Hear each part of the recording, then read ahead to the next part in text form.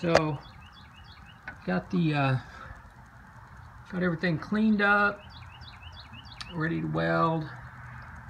The only drawback to this particular system is I think I'm just going to be able to get a couple tacks there on the tops, and then from there I can remove this plate and then maybe tack it at one each side there in the inside part, and then from there I can probably take it out of the whole fixture and maybe tack it a couple more times and weld it up from there. I've measured everything several times, checking the squareness and all that. I cut off the little eyelets and polished that up so I can get the seat stays welded in. But there's the little, those were up on there. Just cut them off with the bandsaw and filed it down. So yeah, that's where I'm at right now. Basically, I just checked, you know, several times. It looks like it's about from the you know, where the seat post is just, you know, kind of my rudimentary method. It looks like it's about I don't know, 70 or 63.5 degrees maybe.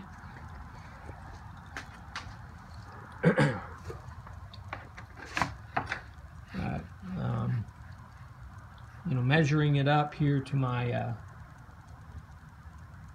to my drawing, that's you know where we're at there. So you know, we're not doing it a straight, you know, going off the axle line. You know, we're gonna have 73, but with this being you know, in a flat plane here, it comes out to that about 63.5. So yeah, checked it numerous times, so I guess it's time to get it going here. Alrighty, so it's a pretty tight little squeeze, but I was able to get 2 tacks up on the tops, kind of squeezed in between there. So maybe something in the future I may modify that top plate to get a little easier access. But the big thing is, right around this time, found out some information. My wife got accepted into a graduate school program, and so our family is going to be selling our house and relocating to Denver. So basically what that means is that I'm going to have to kind of hustle up on this frame, and you know, the direction of it at this point now is I don't know if I'm going to have quite the time to do all the you know, the main gusset and everything else. I think I'm just going to basically get it, you know, to the rideable functional position there, I guess you could say, and then, you know, get it painted. And, you know, as it is, I've got a few other welding projects that I've got, you know, kind of in limbo that I need to kind of hustle up and get done, because I'm going to have to end up just taking on my welding stuff and fabrication. The bigger tools are going to have to just go into storage for not sure how long, maybe a few years. So yeah, that's kind of the latest thing. So you know, I took the top plate off there, and I'm just getting some inside tacks here. Got a little easier access, and then once I had a few tacks, I just took the whole thing out of the jig and was able to weld it up from there.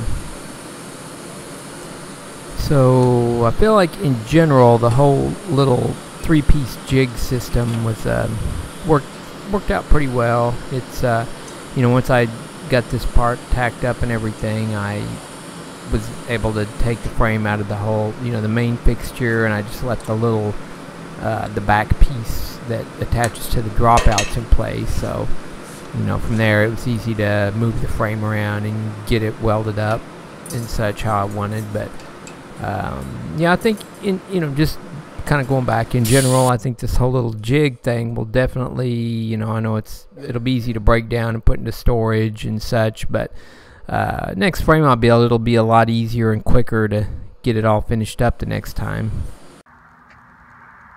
Alright, so I've got this thing all welded up here, and then it, you know, like I thought it was going to be, it kind of just got the edge there a little bit, not too bad.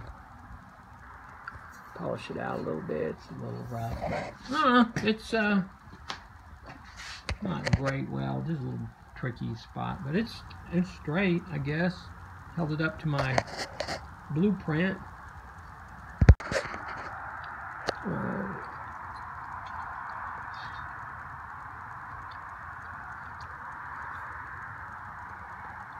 Yeah, it's all, looks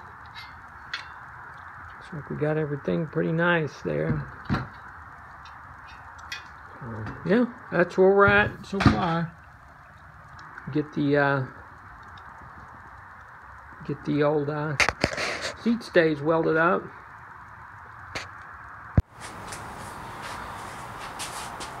So I got, at this point, just need to notch the dropouts there, but I went ahead and notched out the tops of the seat stays, and they're gonna go basically something right there. But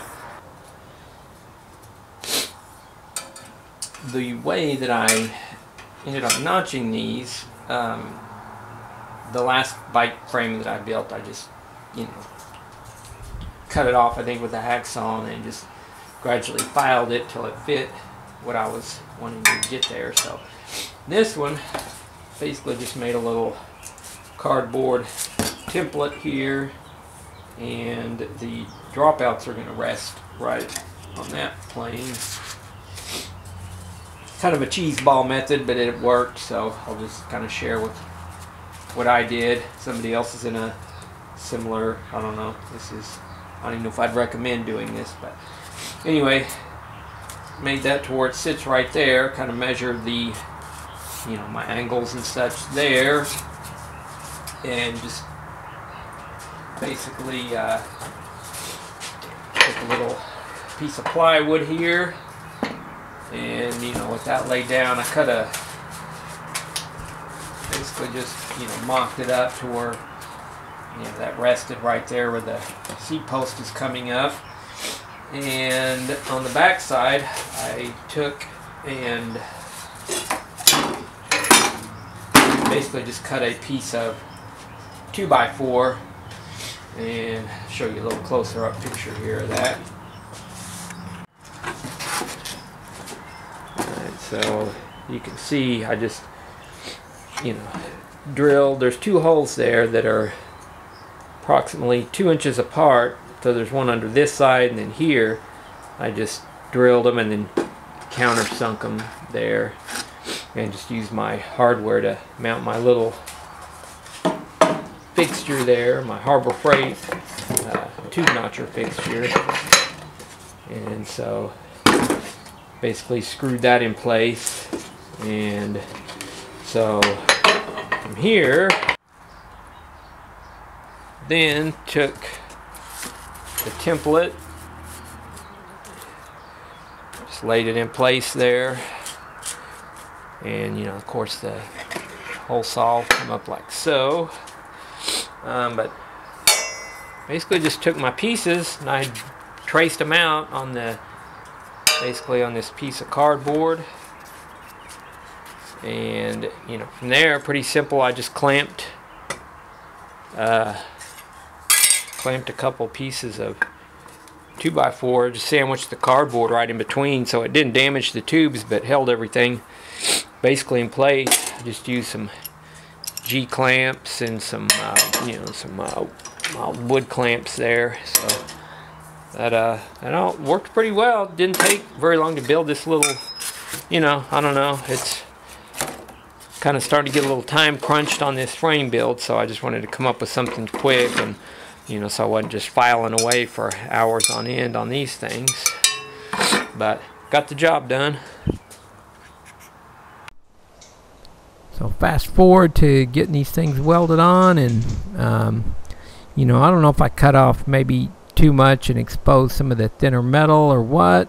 I'm not sure, but it was, I'd use a lot of rod on those seat stays, so I don't know, just going with it at this point.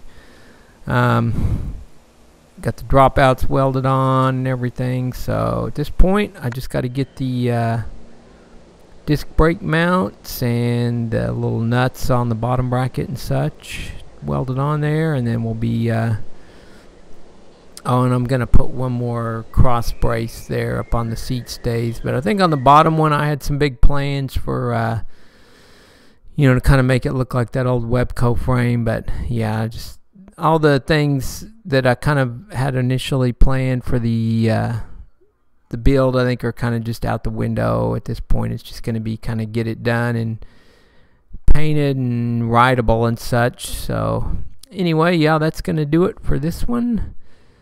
Please consider subscribing, comment if you feel like it, all those things, and thanks for watching.